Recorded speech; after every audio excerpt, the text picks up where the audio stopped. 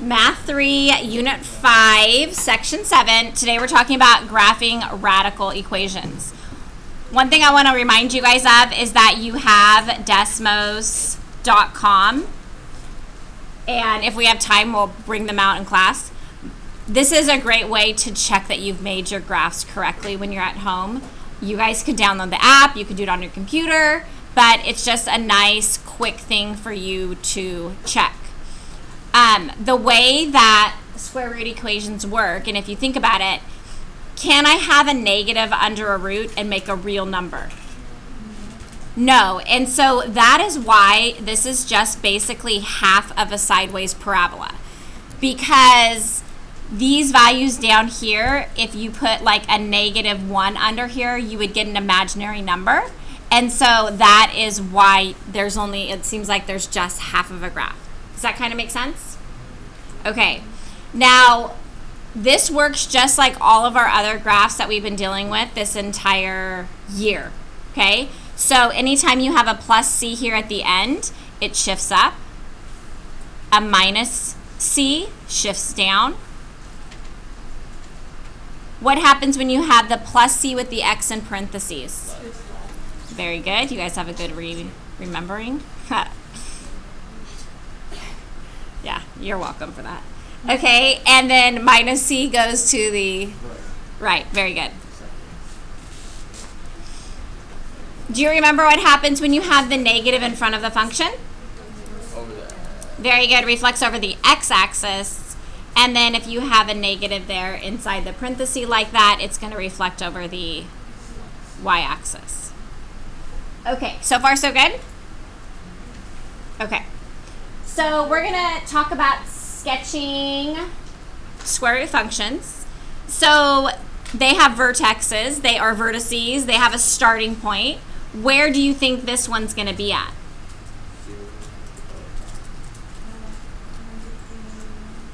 Very good. I heard someone say it. -3, -1 is correct. So remember that whatever's under the root with the x like that, you would set that equal to 0 and take the opposite value because of the shifting. And then whatever value there is at the end, that's your y value, and that one stays the same. So that's how I got -3, -1. Anyone have questions there? No? Okay, so we are going to plot that point, and we are going to go left 3, down 1, and that's our starting point. Do you see any reflections or anything in here? Yeah, so there's like no negative x value in here. There's no negative outside. And so my curve will end up looking something like this. Okay, so far so good? All right, we're gonna skip domain and range for a minute and we're gonna go straight to x-intercept. What does x-intercept mean? Where it's gonna cross the x-axis. Do you remember how we find that? Very good. And so when you look at this equation right here, and I'm gonna make this bigger for a minute, okay? And we'll have to go back down here. But I'm going to change this from f of x. I'm just going to write that as y, because when I'm plugging in values, I feel like having it as y is easier for me to think about. And so when we're finding the x-intercept, we want to keep x in our equation, and we plug in 0 for y and solve. So 0 equals the square root of x plus 3 minus 1.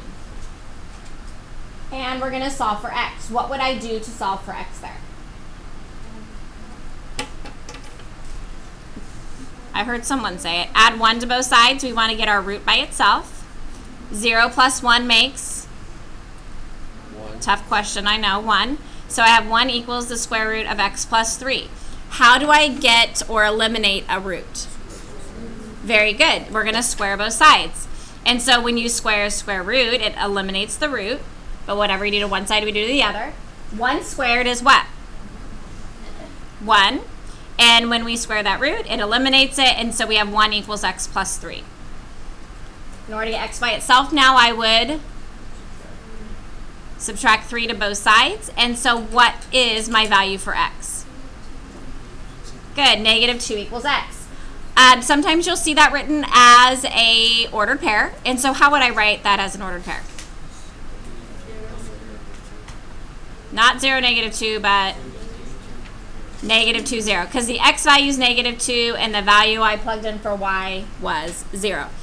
So back to your graph over here, let's go ahead and plot that point. And we have negative 2, 0. So there is my x-intercept. Next, we're going to find our y-intercept. How do I find my y-intercept? Good. So going back to our equation right here, I am going to plug in 0 for x and keep y the same.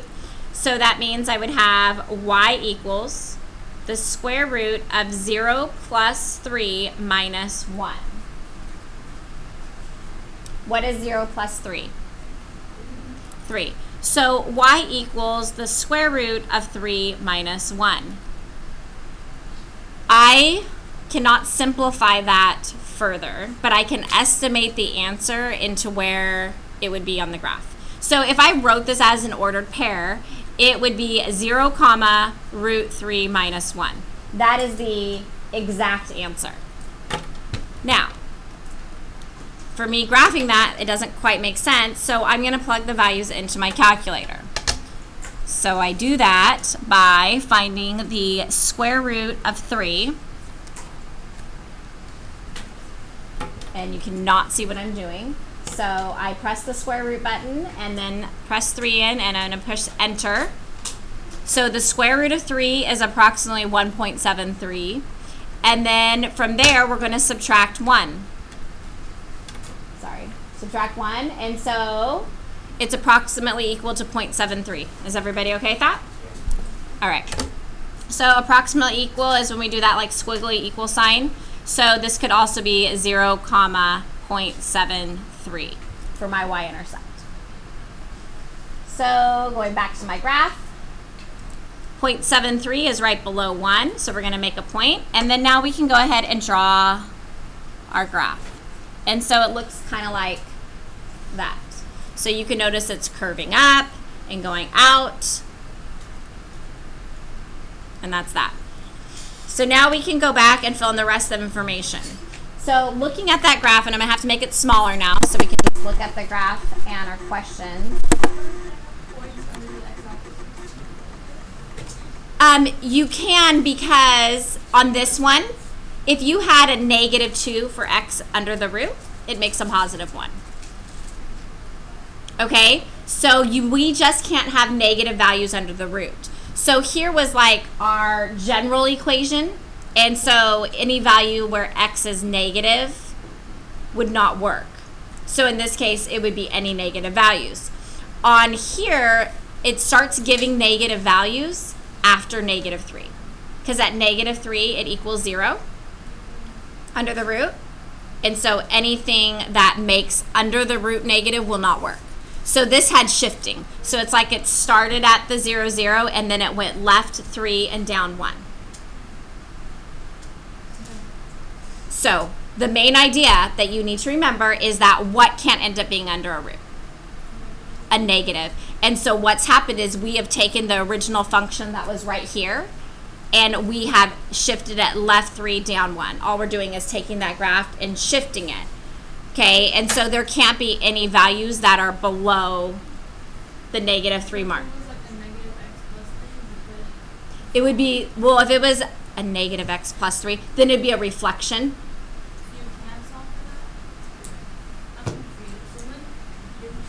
It's okay to be confused. Let's just deal with this question for right now. And then you're going to see some reflections and stuff, and hopefully it'll make more sense too as we do more examples. But the main idea is you can't have a negative under the root. So from this point to the right, you'll get all positive values under your square root. If I chose the value of x at negative 4, if I put a negative 4 here, negative 4 plus 3 makes a negative 1. And that is an imaginary number and cannot be on this graph. And so that's why you won't notice there's not any values that are left of negative 3, because that's when it starts making negative values. Which brings us to domain and range. There is a specific domain and range for these types of problems. And that is telling us basically where the graph is between. So on this, what is the domain of this function? Good. And can it equal negative 3? Yes. And so it is negative 3 all the way till positive infinity. So any values from negative 3 on will work for our domain. Our range is dealing with our y values. Very good. And so if you look at this graph, so our smallest x value was there at negative 3. Here on the y, the smallest y value is at negative 1. And it does equal negative 1, so it's a bracket negative 1. And then even though it looks like it doesn't go up much more, it really does. If it went to infinity, the y values would end up going to infinity. So it's negative 1 comma infinity. There aren't any like asymptotes or anything on this where it's preventing it from moving. Okay. All right, going down to D, it says open interval where f is increasing. So whenever they're talking about intervals, you're always looking at your domain. Where is everything increasing?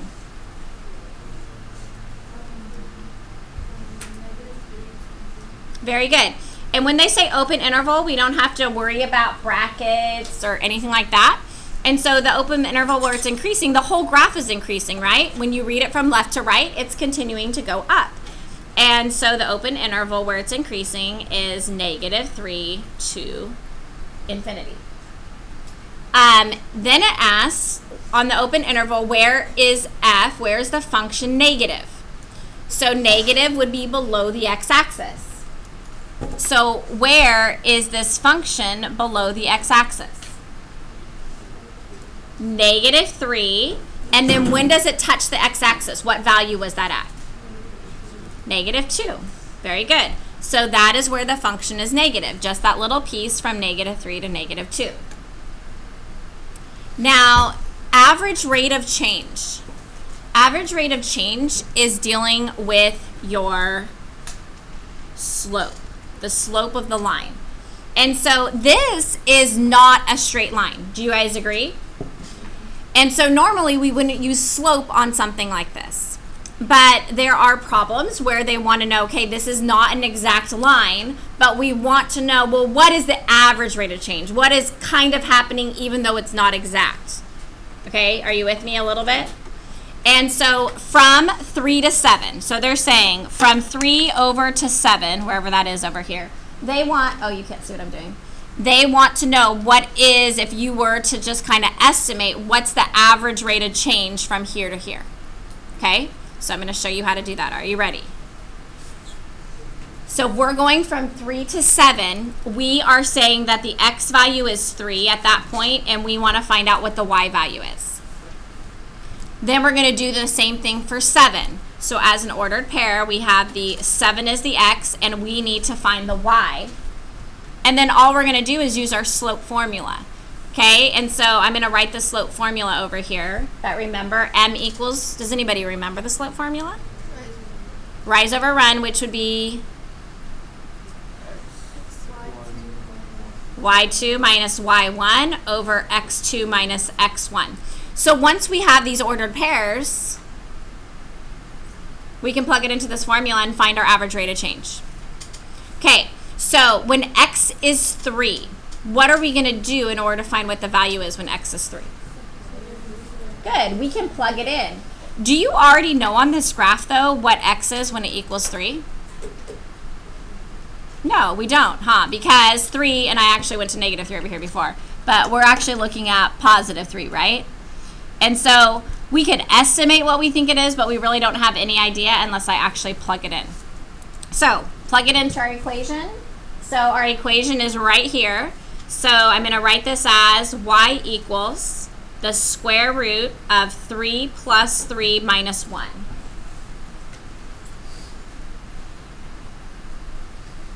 So my original equation again was y equals the square root of x plus 3 minus 1. I'm just going to write it down here. And so I just plugged in 3. 3 plus 3 makes what? 6. So we have the square root of 6 minus 1. What is the square root of 6? We would want to use a calculator. Type it in.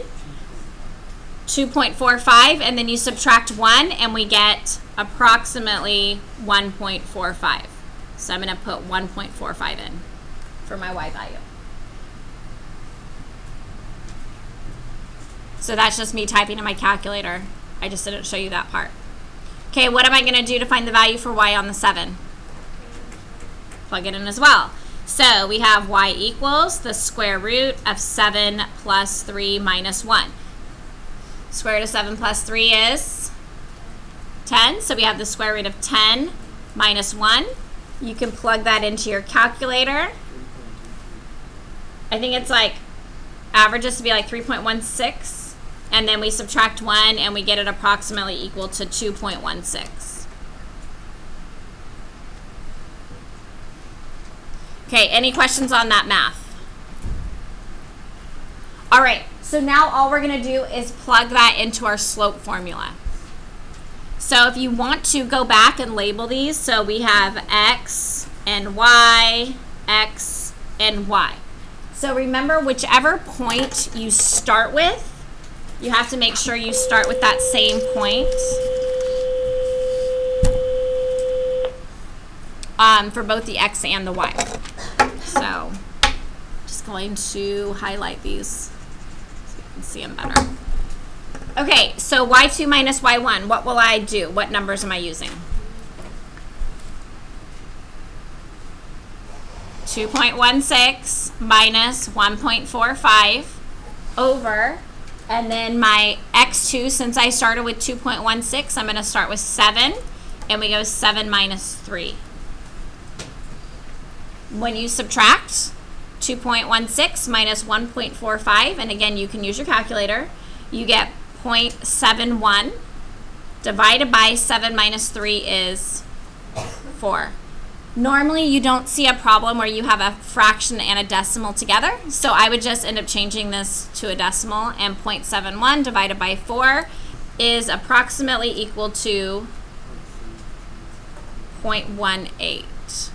Do you guys agree? So this right here is my average rate of change.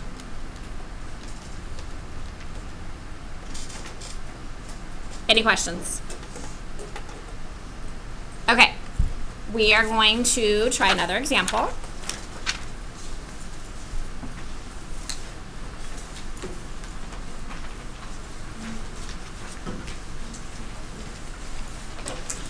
So what do you notice is different about this problem from the last?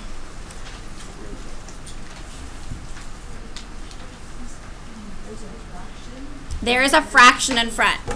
This fraction portion in front right here, that is basically making it a dilation. Do you guys remember what dilation means? Smaller and bigger. So it's just like expanding it or shrinking it. So that's what's happening with the 1/2 in front. So anytime you have a number in front, it's going to either expand it or shrink it. Okay. Also, you notice there's a negative here in front.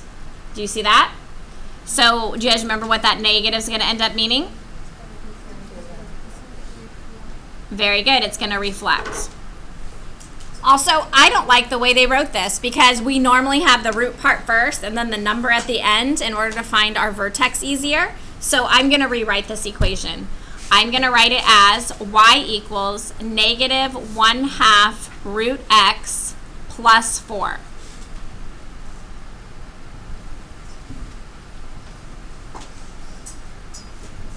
So based on that, what is my vertex for this problem?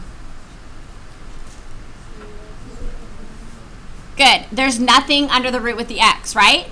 And so when you set that equal to 0, it's just 0. And then the y value here at the end is just 4. So 0, 4, 0 up 1, 2, 3, 4. There is my vertex. Now, there is that reflection here. So it's somehow going to look slightly different, right? Which way do you think it's going to reflect? Yeah, it's going to kind of go across the x-axis. So what's going to happen is instead of this curving up like it did on the previous graph, it's going to end up curving down. Okay? But in order to do our graph, the next thing we want to do is find our x-intercept.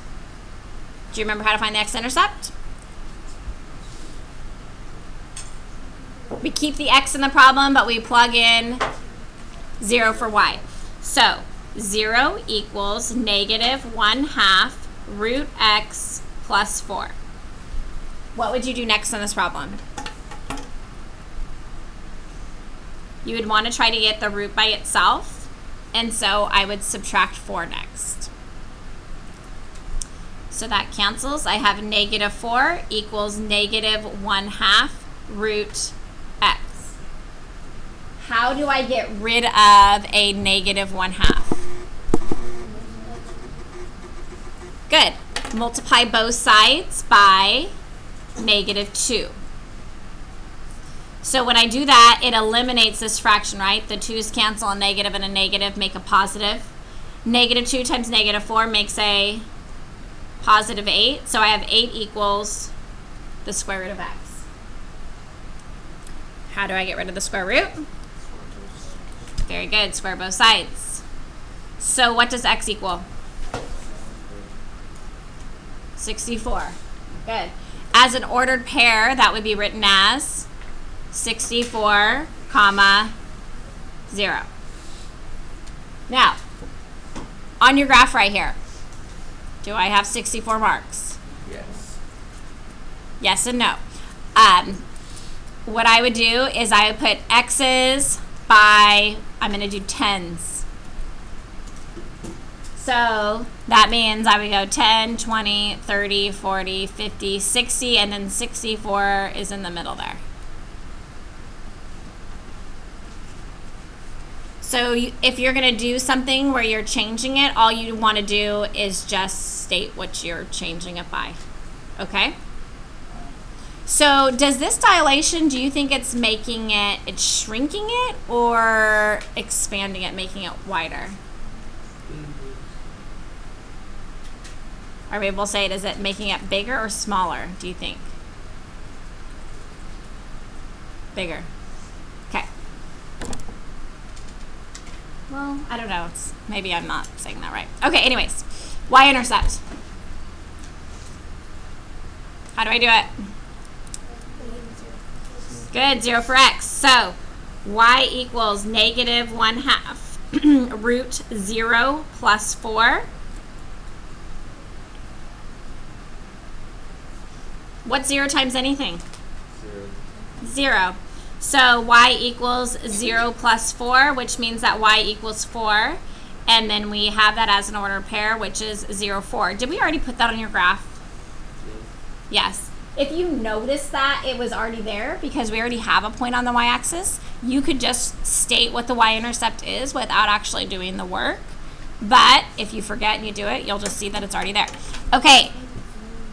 So now we are going to draw our graph. Do we have a question?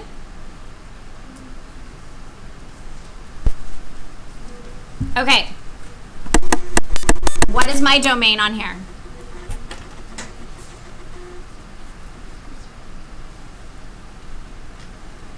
Where did the x's start? 0. Goes all the way till, good. My range, this is where you have to think about it a little bit. This one's going to be slightly different. So see how on the y it's going down? Yes? So that means for the y it's going to start at what? Negative infinity.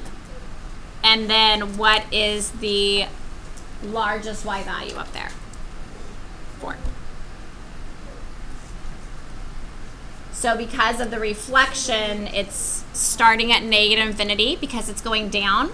The smallest of y value is negative infinity, and then it stops there at 4. Any questions? Okay, the open interval where g is decreasing. Is the whole graph decreasing? Yes, remember on intervals, the whole time you're talking about your domain. Okay, and so the open interval where it's decreasing, it's the same as the domain. So it's 0 to infinity, but because it says open, we don't have to worry about brackets. The average rate of change, yes. Because the square root of 0 is 0, and anything times 0. So because there was a 0 there, I just knew that it would end up becoming 0. Okay, average rate of change. What do I do?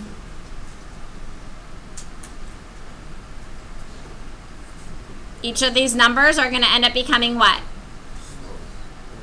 You're going to end up finding your slope, but we need these to make two different ordered pairs, correct? So one ordered pair is going to be 0 something, and then the other one is going to be what? 16 and something. Okay? So they're wanting to know between 0 and 16, which would be like right here, what is that average rate of change from here to here? Okay? Because we know this one by tens, right? How do I do this? What do I do next?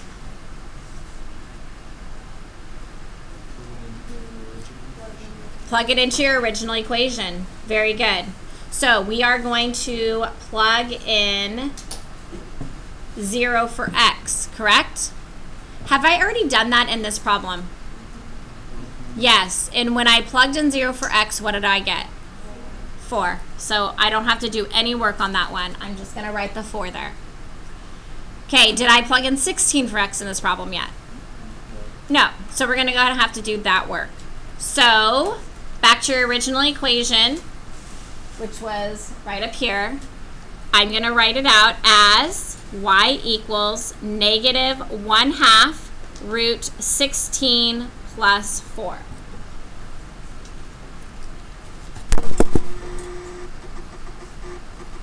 Okay, what is the square root of 16? 4. So I have negative 1/2 times 4 plus 4. What is negative 1/2 times 4? Negative 2, and negative 2 plus 4 equals 2. So 2 goes in there. Now we're going to find our slope, and so I might go back and label these as x and y so that I don't mix anything up. When I find my slope for my average rate of change, I'm going to take my y values first, 2 minus 4, over my x's, which is 16 minus 0. 2 minus 4 is negative 2. 16 minus 0 is 16. And then that reduces to be negative 1/8. Any questions? Okay, last example here. Are there any reflections on this one? No. It's written in the correct form, but we do know that it's going to either expand or shrink a little, right? Based on the 2 in front. So this value in front, that always is dealing with your dilation. Okay, so what is my vertex on this problem? Negative 4, negative 1 is correct. Yes. If you must, yes. Negative 4, negative 1 is my point. Okay, am I going to be able to do my domain and range with what I have on here right now? No. Okay, so next I'm going to find what? Very good, x-intercept. How do I find the x-intercept? Very good. Plug in 0 for y, but keep x. So for this equation now, in my x-intercept, we have 0 equals 2 root x plus 4 minus 1. Okay, we want to solve for x, but in order to solve for x, you need to get the root by itself. What would you do first? Add 1. 1 equals 2 root x plus 4. What will I do next? Divide by 2. Now, what I usually do is I kind of think through the stuff in my head to see if it's going to work out in a way that I want it to. If I divide by 2, I'm going to end up with what? A fraction, which will be annoying. Do you guys agree? So instead of dividing by 2, it's going to be easier for me to square both sides and leave that 2 there. Okay, so I am going to go ahead and get rid of the root by squaring both sides. When I square 1, I get 1. Now, this is where you have to be careful because we have to square the 2. What is 2 squared? 4. And then I do a parenthesis, and when you square that square root, it's just going to make what? X plus 4.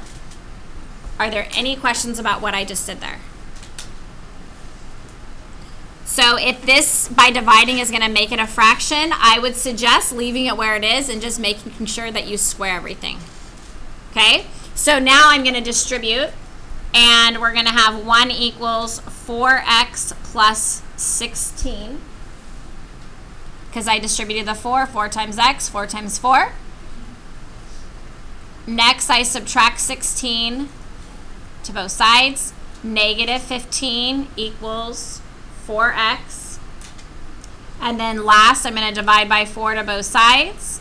And so x equals negative 15 over 4. Is that easy to graph? No. So I type it in my calculator, and 15 divided by 4 is what? Close. Negative 3.75. You're just kind of going the wrong direction. Okay. So on our graph, our x-intercept is negative 3.75. So it's somewhere right in between there. Okay, y-intercept. Let's find that. So we keep y in our equation. Y equals 2 root 0 plus 4 minus 1. What's 0 plus 4? 4. What's the square root of 4? 2. So I have 2 times 2 minus 1. And 4 minus 1 equals 3. So my y-intercept is at 0, 3.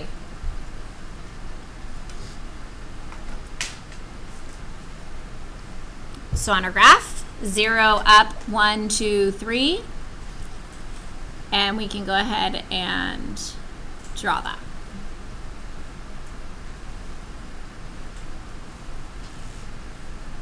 Okay, so on this, where is the graph decreasing? None. It's not decreasing ever. Okay, where is it negative? Good. It is negative 4 to negative 3.75 because that is where it crosses the x-axis. And then last, I forgot to do the domain and range. And so going back up here, what is my domain? Where's the smallest x? Good. Negative 4 to positive infinity. And the range, what is the smallest y value? Very good. Negative 1, and that goes to positive infinity. Okay, any questions?